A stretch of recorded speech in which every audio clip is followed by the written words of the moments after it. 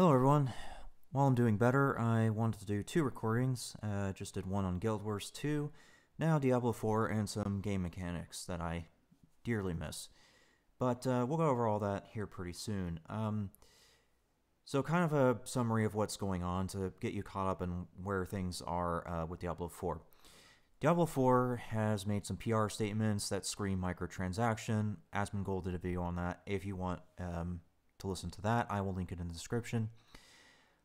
But more recently, since Asmongold's recording, there has been some other developments, such as season pass plans and a couple of other things that scream even more microtransactions. Unfortunately, it would seem that Blizzard/Activision hasn't learned from Diablo Immortal and the things that people hate in general about microtransactions.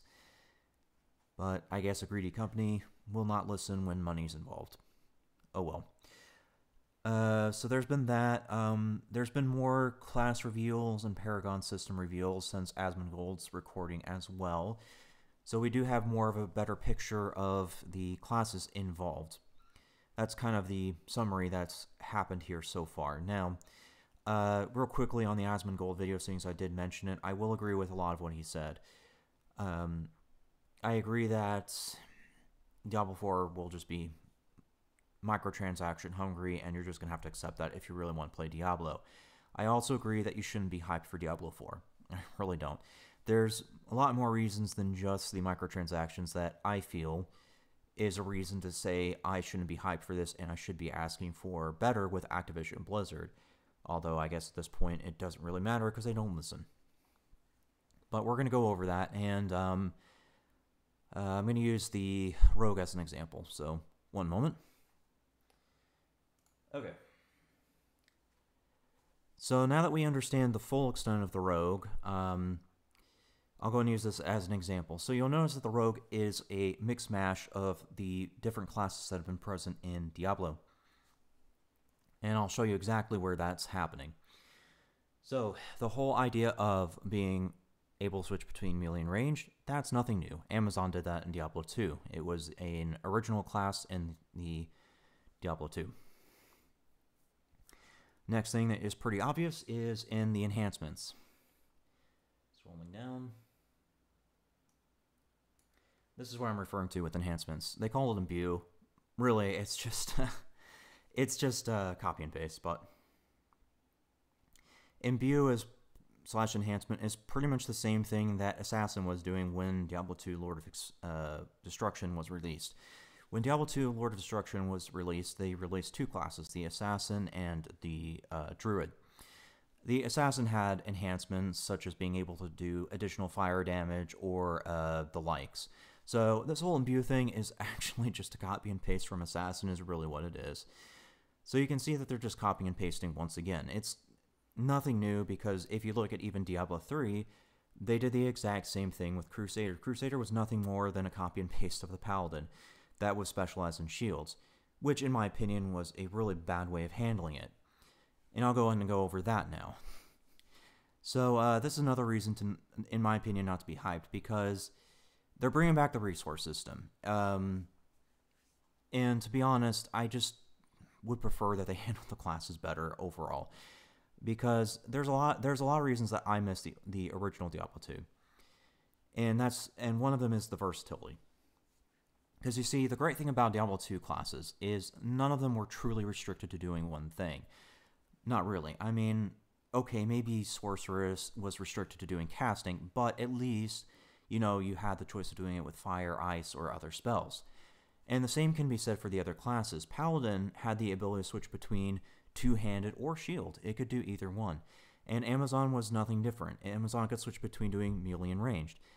So you had all these versatility options, but then when Diablo 3 rolled around, they just completely screwed that over by doing crap like Crusader, which meant that you can only do shield. And that's a really crappy way of handling it. I think it should be about choices and versatility, being able to do builds the way you want to. And unfortunately, they've failed to do that with the most recent Diablos. But kind of another thing to take from this is it's a bad sign.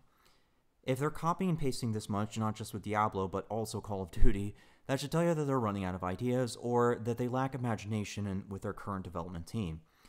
Because if they're going to just do the same thing over and over again, then that's really not doing too terribly much.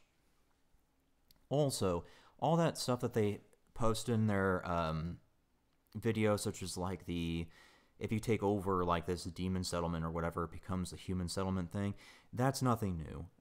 There have been plenty of other games that have done the exact same thing. So it tells me that they're not only copying and pasting from their prior games, but it also tells me that they're copying and pasting from games that came before it. So there's a lot of warning signs here, not just with the microtransaction, but also in the fact that they're copying and pasting is quite literally what they're doing. So that's really all I can say on Diablo 4. Now, to kind of branch into something from past games, I want to talk about some past mechanics that have been used that I dearly miss and kind of would hope that they make a return. Diablo 4 would have been a great case to do some of this with, and that's why I want to kind of bring it up with Diablo 4. So, one second. Just tab back over there. Okay, so let's talk about some old mechanics. Or at least game options, I guess. Starting with the Dark Age of Camelot, DAOC for short. Dark Age of Camelot was a fantastic MMO for its time. It really set a new precedence for being given so many options to build your character. Case in point, well, I should say an example. If you looked on the Albion side, they had two classes, the Paladin and Armsman, both of which could wield plate mail. But here's the thing, is Dark Age of Camelot gave these two classes the option to use chainmail, which is the armor that they would have been using up until the higher levels. Because you see in other MMOs, like World of Warcraft, for instance, the second warrior Paladin made it to 40, plate mail was all they got. But that wasn't the case in Dark Age of Camelot. Once they reached 40, plate mail was just an option. If there were certain defenses or certain stats you wanted from chainmail, you could totally wear that. And they supported that by giving you high-end chainmail options as well as high-end plate mail options, so you could go in between the two, even out to max level. Really great system that they had on Dark Age of Camelot. I miss it dearly. They did a lot of things right, and I really had wished that more games had learned from them. But Dark Age of Camelot gave an example of the equipment. Now let's look at an example of a mechanic, one that I dearly miss. It's called Weapon Reach. Weapon Reach has been used in a couple of games on and off over the years. But in the last, I would say maybe 5-6 years, they haven't used Weapon Reach. Really. I mean, the only games that I can think of that had the Weapon Reach mechanic would have been Phantom Doctrine, which was 2016. That's indie game, I can't think of the name to right now, the one that uses the mech building one. Mech Assault or something like that. I can look it up later if need be. But these are really the only ones that I can think of in recent times that have used Weapon Reach. So what is Weapon Reach? Weapon Reach is when a particular weapon can reach X amount of squares.